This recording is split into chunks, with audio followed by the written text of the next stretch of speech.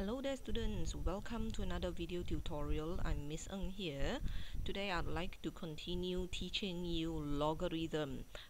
I do know a lot of students have problem with logarithm, okay, especially Form 4 students. They find it very confusing. Now let's have a quick recap of the basics of law of logarithm that I've taught you earlier in the first video, the basics of logarithm. A quick recap is the formula. First of all, you're going to have to make use of this formula, so I'm going to do a very quick recap.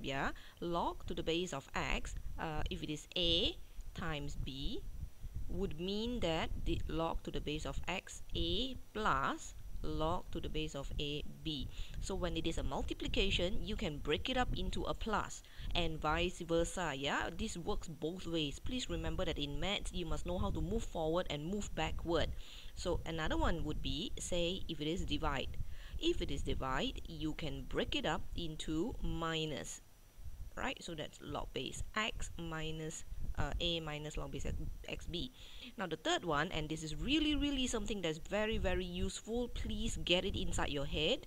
If you have a to the power of 2, whatever power that you have, together with the log, you can bring it forward to bring the power down, making it 2 times log base xa. And this is a very useful feature which you will see later as we continue to do our practices in logarithm. Okay, this one. In fact, they are all very crucial, but this one is the one that is used really a lot. Okay, now, and some other basic information, a quick recap. Remember this: when the base and the number is the same, it is a 1. The same goes to log xx is a 1. Log of a square root 2 with a square root 2 is also a 1. Please do remember this. This is very useful in simplifying logarithm equations or questions. Alright, now the other one is this. Log a1 would be 0. Log whatever 1 is 0. Okay, log 1 is 0. If you want to check it, then you have to know the other thing that is really useful in logarithm. These are key skills, basic skills in doing logarithm questions. Alright, another basic skills, I'm going to write it here. There are 4, 1, 2, 3, 4. Okay, the other one is to convert logarithm to indices and vice versa. Let's say log 232 is equals to 5. How do I know log 232 is equals to 5? Because 32, if you will convert this to index, 32, the big number remains, the base of the log becomes the base of the index, and the answer equals to 5 becomes the power. So if you check it with your calculator, 2 to the power of 5 would equals to 32. So now again, why is this very useful? Students have to understand this. Why is this very useful? Because very often you're given a question in log and you are asked to solve it. It means that you have to think of some way to get rid of the log. How do you get rid of the log? By turning them into indices. So there's no more log. So you see there's a log 2 here. Now there's no more log. Everything is in numbers, which is perfect. So this is another crucial skills that you must have at the tips of your finger.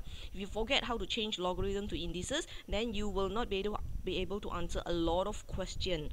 Okay, right, so 4 key skills.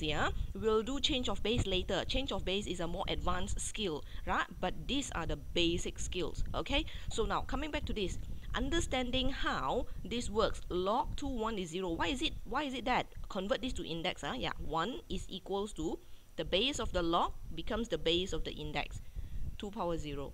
As you remember, please don't do this. 2 power 0 is 0. A lot of students tell me this and I will smack them. 2 power 0 is not 0. Whatever to the power of 0 is 1.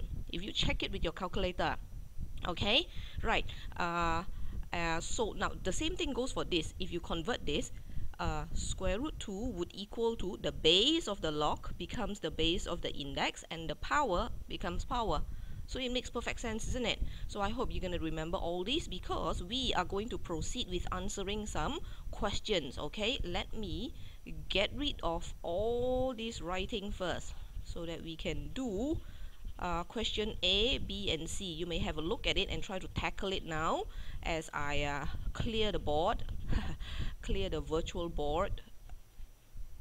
Right, so there's no more reference. I'm rubbing off all these things. So hopefully you have copied them down or you do remember them. Okay, let's start. Now they say solve. The moment you see the word solve means you're supposed to find the unknown, okay, or find x lah. So in this case, log 4 8 is equals to x. Like I said, the first thing you have to do is to get rid of the log by converting it to index. So copy the 8.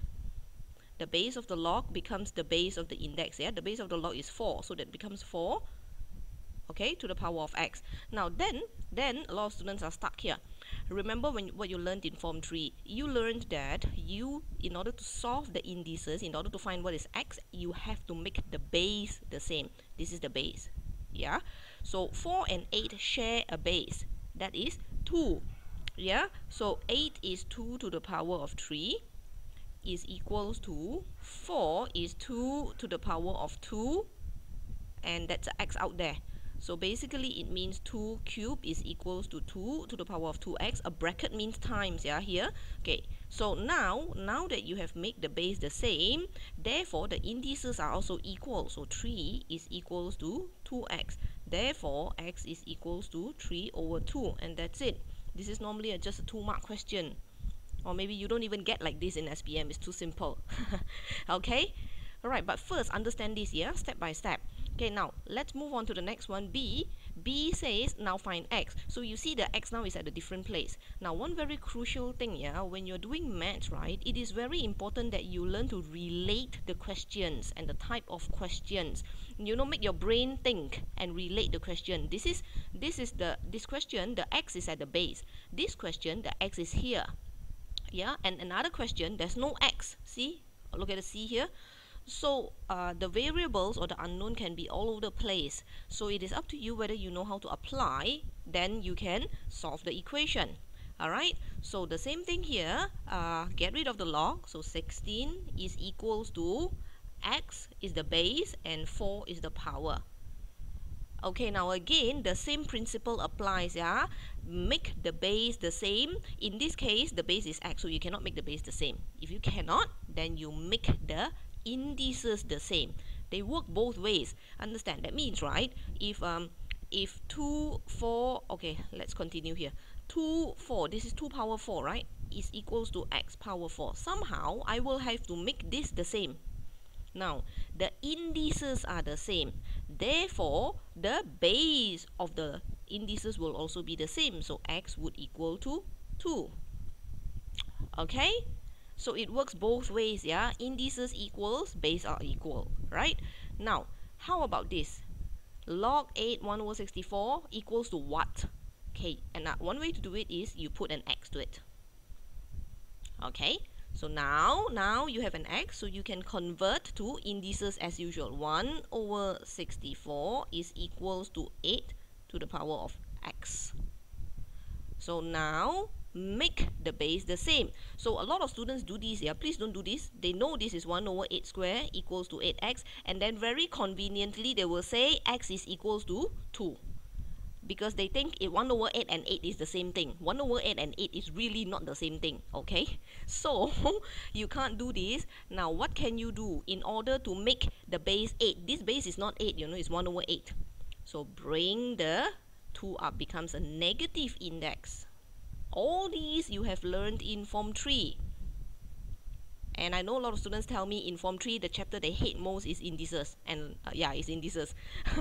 Okay, so 8 and 8 same base, so x is negative 2. Finish.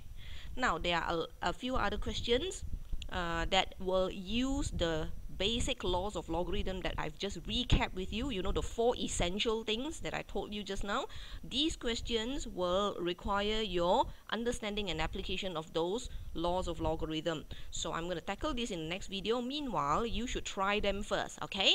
Alright, I'll see you then.